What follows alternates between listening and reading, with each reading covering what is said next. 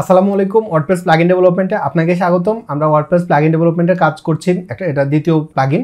এর আগে আমরা আরও একটা প্লাগইন বানিয়েছি। তো আপনি যদি পুরনো ভিডিওগুলো না থেকে থাকেন, আমি হাইলি রিকমেন্ড করছি আপনি প্লেলিস্ট ওয়াইজ ওয়ার্ডপ্রেস প্লাগইন ডেভেলপমেন্টের যে প্লেলিস্টটা আছে প্লেলিস্ট ওয়াইজ আপনি দেখতে থাকেন, তাহলে আপনি খুব ভালোভাবে শিখতে পারবেন। আর এখনও যদি আপনি আমার ভিডিওটাকে লাইক না করে থাকেন, তাহলে হাইলি রিকমেন্ড করছি একটা লাইক করে রাখেন, তাহলে ইউটিউব অ্যালগরিদম বুঝবে ভিডিওটা হেল্পফুল। আর সাবস্ক্রাইব না করে থাকলে আপনি মিস করছেন প্রোকোডারের অনেক ভিডিও। তো চলেন আমরা আমাদের কাজ শুরু করে দিই। তো আমরা আমাদের প্লাগইনের একটা ফিল্ড নিয়েছি মাত্র, প্রাইমারি কালার। তো এখন থেকে আমরা বাকি কালারগুলো বা বাকি ফিল্ডগুলো আমরা একটা একটা করে নিয়ে নিব ঝটপট। তো প্রথমে আমরা যেটা করব সেটা হচ্ছে এই যে লেভেল এই দুইটাকে আমরা ডুপ্লিকেট করব। তো প্রথমে একটা ডুপ্লিকেট করি, পরের অপশনে আমরা চাচ্ছি যে আমাদের এই যে লগ ইন অপশনের জন্য এই যে লোগোটাকে চেঞ্জ করার অপশন আমরা দিতে। তো এটাকে দেওয়ার জন্য আমরা এখানে কি করব, আপনি চাইলে এখানে ছোট ছোট কমেন্ট করে রাখতে পারেন। যেমন ধরেন আমরা একটা কমেন্ট করলাম যে প্রাইমারি কালার, হ্যাঁ, তো এটাকে আমরা একটা কমেন্ট করে রাখি প্রাইমারি কালার। এরপরে আমরা এখানে দিলাম যে কাস্টম বা মেইন লোগো। আচ্ছা, তো এটাকে এবার আমি কপি করে নিয়ে এটাকে আমি কমেন্ট করলাম। আচ্ছা, তো এবার এই মেইন লোগোর জন্য আমাদের কি হবে, মেইন লোগোর জন্য আমরা দিলাম সিএলপি, তারপরে যে আমাদের লোগো ইমেজ ইউআরএল। তো একইভাবে লেভেলের যেটা হবে সেম জিনিসটাই হবে আমাদের এখানকার নেমের মধ্যে, এবং এখানে আমাদের এই নেমটাও একই হবে। তারপরে আমাদের যে গেট অপশনের ভিতরে সেটাও একই হবে। তারপরে আমাদের এই যে ভ্যালুর মধ্যে আমরা আরেকটা ভ্যালু অ্যাড করে দিব, যাতে করে আমাদের এটাও পেয়ে যায়। আর এখানে আমরা আপাতত আপলোডার ফিচার দিব না। আপলোডার ফিচার দিতে হলে আপনাকে আবার যে কোয়ারি অ্যাড করতে হবে, তারপরে আরও অনেক ফিচার অ্যাড করতে হবে। আমরা যে একটা টেক্সট ফিল্ড দিব, যে আপনার মিডিয়া থেকে ইউআরএলটাকে ইমেজের আপলোড করার পর যে ইউআরএলটা পাওয়া যায় সেই ইউআরএলটা এখানে পেস্ট করে দিলেই কাজ হবে। আমরা এরকম করবো আর কি। তো এটা করার জন্য আমরা কি করবো, এখানে টাইপ হিসেবে দিব টেক্সট। আর এখানে আমাদের যে টেক্সট, এখানে আমরা একটা টেক্সট লিখবো। তো আমরা দিলাম আপলোড ইওর লোগো, এরকম একটা টেক্সট আমরা এখানে দিয়ে দিলাম। এবার আপনি যদি চান যে এখানে প্লেস হোল্ডার অ্যাড করে দিতে, আপনি কিন্তু চাইলে প্লেস হোল্ডারও অ্যাড করে দিতে পারবেন। তো আমরা এখানে একটা প্লেস হোল্ডার অ্যাড করে দিই। এখানে আমরা বলবো যে paste your logo URL hair, এভাবে। তো এখন আমরা যদি এটাকে একবার রিলোড দিই, রিলোড দিলে দেখেন এই যে paste your logo URL hair নামে একটা টেক্সট এখানে কিন্তু চলে আসছে। তো এখন আপনি এখানে যখন কিছু লিখবেন তখন কিন্তু সেটা আবার থাকবে না, এবং এটা কিন্তু সেভেবল। ধরেন আমরা এখানে একটা টেক্সট লিখে এবার আমি যদি এটাকে সেভ করি, রিলোড দিলাম, তাহলে দেখেন এটা কিন্তু সেভ হয়েছে। আবার আমি এটাকে কেটে দিব, কেটে দেওয়ার পর আমি যদি সেভ করি তাহলে দেখেন এখন এটা ব্ল্যাঙ্ক আছে, paste your logo URL hair. আচ্ছা, তো আমাদের আরেকটা ফিল্ড হলো। এবার আমাদের নেক্সট ফিল্ড কোনটা হবে, নেক্সট ফিল্ড হবে আমাদের এই যে ব্যাকগ্রাউন্ড ইমেজের জন্য। তো সেম টু সেম আমরা যে এটাকেই ডুপ্লিকেট করবো আরেকবার। এবার এখানে আমরা একটা এন্টার দিয়ে একটা স্পেস নেই। এবার এখানে আমরা ধরেন দিলাম ব্যাকগ্রাউন্ড ইমেজ। তো ব্যাকগ্রাউন্ড ইমেজের জন্য আমাদের এটা হবে কাস্টম বিজি ইমেজ। তো আমরা এখানে লিখে দেই কাস্টম বিজি ইমেজ। আচ্ছা, এই নামগুলো নিয়ে কিন্তু কোনো সমস্যা নেই, হ্যাঁ, আপনি আপনার পছন্দ মতো নাম দিবেন, কোনো ব্যাপার না। আমার কাছে এরকমভাবে নাম দিতে ভালো লাগে, তাই আমি এভাবে দিচ্ছি। নেম এটাকেও চেঞ্জ করে দিব এবং এটাকেও চেঞ্জ করে দিব। তারপরে আমাদের এই যে আপডেট অপশানে, এখানে যদি আপনি আপডেট অপশানের এখানে কমা দিয়ে এটা দিতে ভুলে যান, তাহলে আপনার ফিল্ডটা আপডেট হবে না। তো এখানে আমি দেবো paste your background image URL. ইউআরএলটা বড় হাতের, ওয়াইটা ছোট হাতের, এই ওয়াইটা ছোট হাতের, এই ইউআরএলটা বড় হাতের। আচ্ছা, সেভ করলাম। এবার আমরা যদি এই পেজটাকে আরেকবার রিলোড করি, তো দেখেন এটাও এখন আমাদের চলে আসছে। তো আমাদের ফিল্ডগুলো কিন্তু প্রত্যেকটাই চলে আসছে। আমাদের আরেকটা ফিল্ড লাগবে। সেই ফিল্ডটা ধরেন কোনো ইউজার একটা ব্রাইট ইমেজ এখানে আপলোড করলো। তো ব্রাইট কালার ইমেজ দিলে আমাদের এই যে ব্যাকগ্রাউন্ডের সাথে এটা কিন্তু ম্যাচ করবে না। তো তখন ইউজার চাইলে এই ব্রাইট ইমেজটার স্টাইলিং চেঞ্জ করতে পারবে। সবাই তো আর ফটোশপ জানবে না। তো আমরা এখান থেকে একটা ফিচার দিয়ে দিব, যে অপাসিটি, সিএসএস এর যে অপাসিটি, ওরকম ফিচার আমরা দিয়ে দিব। ইউজার চাইলে ওইটাকে কন্ট্রোল করতে পারবে। তো আমরা এটাকে একটা ফিচার দিয়ে দিই যে ব্যাকগ্রাউন্ড ব্রাইটনেস নামে আমরা একটা নতুন কমেন্ট এখানে করব। তো তার আগে আমরা এই ফিল্ডটাকে ডুপ্লিকেট করে নেই।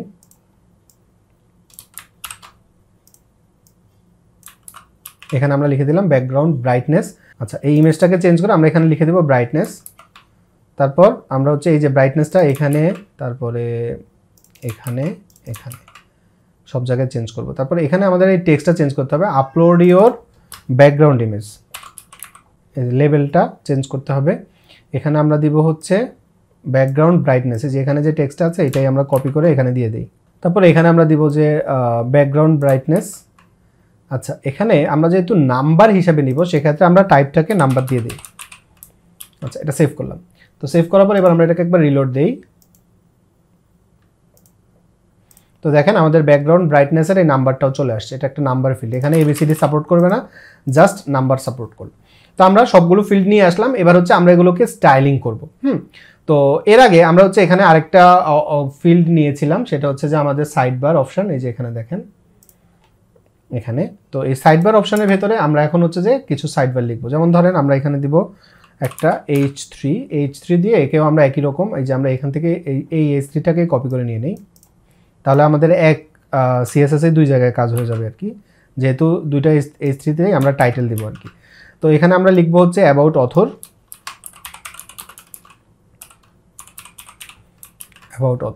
তারপরে আমরা এখানে একটা পি নিব। তো পি এর ভেতরে আমরা কিছু টেক্সট কপি করে নেই। তো এখানে হচ্ছে আমি সিম্পলি একটা টেক্সট কপি করে নিয়ে এসেছি, যেখানে আই এম আলী হোসাইন, এটাকে আমি আমার ওয়েবসাইটের লিঙ্ক দিয়ে রেখেছি আর টার্গেট ব্ল্যাঙ্ক করে রেখেছি, যাতে করে আমরা যখন এখানে রিফ্রেশ করব দেখেন ক্লিক করলে নতুন একটা ট্যাবের মধ্যে আমার ওয়েবসাইটের ইউআরএলটা ওপেন হবে। সেজন্য জাস্ট সিম্পলি আমরা একটা টেক্সট নিয়ে নিলাম। এখানে আপাতত আর আমরা কিছু করব না, এটুকু এরকমই থাকুক। তো আমাদের এই ফিল্ডটা রেডি হয়ে গেছে। এবার হচ্ছে আমরা এটাকে স্টাইল করব। তো এই ফিল্ডটাকে আপনি যদি স্টাইলিং করতে চান সেক্ষেত্রে আপনার যেটা করতে হবে সেটা হচ্ছে এটার জন্য আলাদা একটা সিএসএস ফাইল আপনার লোড করতে হবে। তো আমরা আমাদের এই যে সিএসএস এর এখানে আমরা নতুন একটা সিএসএস ফাইল লোড করব, যেটাকে আমরা নাম দিব CLP তারপরে হাইফেন দিয়ে বলবো অ্যাডমিন স্টাইল .css এই নাম। তো আমরা এই নামটাকে এখান থেকে কপি করে নিলাম আর এখানে আমাদের ফিল্ডটা চলে আসলো। এবার আমরা হচ্ছে এটাকে, এই যে ফাইলটাকে নিয়েছি, এই ফাইলটাকেও কিন্তু আমাদের এখানে লোড করাতে হবে। আচ্ছা, তো সেই সিএসএসটাকে যদি আপনি লোড করতে চান, এখানে দেখেন আমরা এনকেও স্ক্রিপ্ট করলেই কিন্তু এটা লোড হবে না, এটাকে লোড করানোর আলাদা আরেকটা প্রসেস আছে। তো আমি কি করব, এটাকে ডুপ্লিকেট করে নেই। ডুপ্লিকেট করে নেওয়ার পর আমাদের যে ফাইলের পাথ সেটা আমরা এখানে আপাতত বসিয়ে দেই এবং এটাকে আমরা এখান থেকে কেটে নিই। এবং আমি দেখেছি যে আমরা যদি এই সিএসএসটাকে আমাদের এই যে ফর্মের নিচে বা কলব্যাকের নিচে লোড করি তাহলে অনেক সময় এটা পায় না, যে কারণে আমি এটাকে উপরে মানে আমাদের ফাংশনের এখানে বা ফাংশনের উপরেও আপনি চাইলে এটাকে দিয়ে দিতে পারেন। তো আমরা ফাংশনের নিচে এটাকে লোড করি এভাবে। তো এখানে আমরা দিলাম প্লাগইন অপশন পেজ স্টাইল, এই নামে আমরা একটা কমেন্ট করব, এই কমেন্টটাকে চেঞ্জ করে। আচ্ছা, তারপর এটা হচ্ছে আমাদের CLP তারপরে হচ্ছে অ্যাড থিম CSS এই নামে। তো এটাকে আমরা চেঞ্জ করে নিলাম এখান থেকে, এটাকে এখানে দিয়ে দিলাম। আর এটার এখানে হবে হচ্ছে অ্যাডমিন এনকিউ স্ক্রিপ্টস, এটা লগ ইন হবে না, এটা হবে হচ্ছে অ্যাডমিন এনকিউ স্ক্রিপ্টস এই নামে। তারপর আমাদের এইটা এই নামটাকে আমরা এখান থেকে কপি করে নিলাম। তো এটাকে এখানে আমরা দিয়ে দিই CLP অ্যাডমিন স্টাইল। তো সব কিছু দিয়ে দেওয়ার পর আমাদের এটা আশা করি কাজ করবে। তো এখন আমরা একটা কাজ করি, সেটা হচ্ছে এখানে আমরা এই যে মেইন এরিয়া নামে যেটা নিয়েছিলাম এটা একটা ক্লাস। তো ক্লাসটাকে আমরা এখানে দিলাম, দেওয়ার পরে আমরা একটা ব্যাকগ্রাউন্ড কালার দিই, ধরেন রেড। টেস্টের জন্য রেড কালারটা বেস্ট। আমরা এখন এটাকে একবার রিলোড দেই, আমাদের CSS পেয়ে গেছে। তো আপাতত আচ্ছা, তো এখন হচ্ছে আমরা এটাকে স্টাইলিং করব। হ্যাঁ, আমাদের CSSটা কিন্তু পেয়ে গেছে। তো আমি কি করেছি, আমি হচ্ছে যে একটা নতুন ফাংশন নিয়েছি, যে ফাংশনের ভিতরে আমরা অ্যাডমিন এনকিউ স্ক্রিপ্ট করেছি যাতে অ্যাডমিন পেজে পায়। আর বাকি সব কিছু ঠিকই আছে, আমরা জাস্ট প্লাগইনের ফাংশনটার নামটা চেঞ্জ করেছি। এবং কলব্যাকের উপরে এটাকে লোড করার চেষ্টা করবেন, আদারওয়াইজ এটা কিন্তু অনেক সময় কাজ করে না অনেকের ক্ষেত্রেই। তো প্রথমে আমরা হচ্ছে এখন একটা একটা করে আমাদের যে স্টাইলিং সেটা করব। তো প্রথমে আমরা এখানে গেলাম, এখানে লিখবো হচ্ছে ডিসপ্লে ফ্লেক্স, কারণ আমরা দুইটাকে পাশাপাশি রাখবো তো সেজন্য। তারপরে আমরা দিব জাস্টিফাই কন্টেন্ট স্পেস বিটুইন। আচ্ছা, এখানে এক লাইন খালি খালি এন্টার পড়েছে। তারপরে আমরা দিব হচ্ছে ম্যাক্স উইড 1000 পিক্সেল। তারপরে আমরা দিব উইড 90%। এবার আমরা দিব হচ্ছে বক্স সাইজিং বর্ডার বক্স, এবং আমরা মার্জিন টপ দেই 25 পিক্সেল। হ্যাঁ, তো এখানে আমরা যা CSS লিখেছি, আমরা যদি এখানে রিফ্রেশ করি আপনি তার কিচ্ছু ইফেক্ট দেখতে পাবেন না, জাস্ট মার্জিনটা ছাড়া আর এই যে CSS ফ্লেক্সের হিসাবটা ছাড়া। তো আমরা একটা একটা করে প্রত্যেকটাই করব। এবার আমরা এখানে এই যে CLP বডি, এই যে আমাদের যে CLP বডি এবং CLP সাইডবার, এই দুইটার জন্য আমরা একটা এক্সট্রা ক্লাস নিব, যেটা হচ্ছে CLP WP কমন নামে। এই নামে আমরা একটা ক্লাস নিব। তাহলে দুইজনকে অনেক CSS একই রকম লেখা লাগবে, তো যাতে করে আমাদের ডুপ্লিকেট CSS না হয় আর কি, সেজন্য। তো ক্লাস CLP কমন এটা নিলাম। নেওয়ার পর এখানে আমরা বলবো যে তোমাদের ব্যাকগ্রাউন্ড কালারটা হবে হচ্ছে হোয়াইট, তারপরে বর্ডার রেডিয়াস, আপনারা জানেন যে আমার বর্ডার রেডিয়াস দেখতে একটু ভালো লাগে, মানে একটু রাউন্ডেড কর্নার। তারপরে আমরা দিব হচ্ছে বর্ডার 1 পিক্সেল সলিড, কালার দিলাম ডিডিডি। তারপরে আমরা দিব প্যাডিং, টপ অ্যান্ড বটম দিব 20 pixel R left and right দিব 25 পিক্সেল। তো এটা করার পর এবার আমরা যদি এটাকে একবার রিলোড দেই তাহলে দেখেন এরকম হলো। হ্যাঁ, মোটামুটি সুন্দর হচ্ছে, সমস্যা নেই। এবার আমরা সিএলপি কমন এটা নিয়ে নিলাম। নেওয়ার পর এবার হচ্ছে আমরা আমাদের যে মেইন ক্লাস, এই যে এই ক্লাসটা, এটা সিএলপি বডি এরিয়া, এই ক্লাসটাকে আমরা নিলাম। নেওয়ার পর আরেকটা নেই, সেটা হচ্ছে আমাদের সাইডবার, এই ক্লাসটাকেও আমরা নিয়ে নিই। আচ্ছা, তো বডির ক্ষেত্রে আমরা দিব হচ্ছে ফ্লেক্স বেসিস 70%, আর সাইডবারের ক্ষেত্রে আমরা দিব ফ্লেক্স বেসিস 25%। এখানে আমরা দিব হচ্ছে মার্জিন রাইট 5%, সেভাবে আমরা 100% করবো আর কি। তো এটা করার পর এবার আমরা যদি এটাকে একবার রিলোড দিই তাহলে আপনি দেখবেন এরিয়াটা এরকম হলো। আমার কাছে এরকম এরিয়া ভালো লাগছে। সাইডবারে আমার অ্যাবাউট অথর ইনফরমেশন অনেক বেশি কিছু দরকার নেই, যে কারণে আমরা এটাকে এভাবেই রাখবো। আচ্ছা, তো আমাদের এটা কাজ হয়ে গেছে। এবার আমরা হচ্ছে পরের ধাপে কাজ শুরু করব। প্রথমে আমরা নিব হচ্ছে আমাদের টাইটেলটা।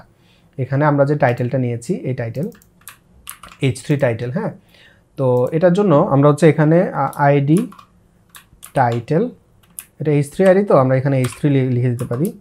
তো আপনি যদি H3 টাইটেল এভাবে দেন তাহলে আপনার এটা কনফ্লিক্ট করতে পারে, করার সম্ভাবনা খুবই কম, কারণ হচ্ছে ডব্লিউপি অ্যাডমিনের ক্ষেত্রে এটা হয় না। তারপরেও দেখা যাবে অন্য কোনো প্লাগইন অথর যদি আবার এভাবে H3 টাইটেল দেয় তখন কিন্তু আবার আপনার সাথে কনফ্লিক্ট করতে পারে। যে কোনো, আমি রিকমেন্ড করবো আপনি ক্লাসের নামটা দিয়ে H3 টাইটেল দিবেন।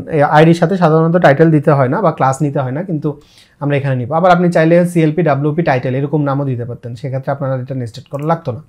আচ্ছা, তো এখানে আমরা দিব হচ্ছে ডিসপ্লে ব্লক, তারপর আমরা দিব font wait bold, font size 25 pixel, তারপরে প্যাডিং দিলাম top and bottom 10 pixel R left and right.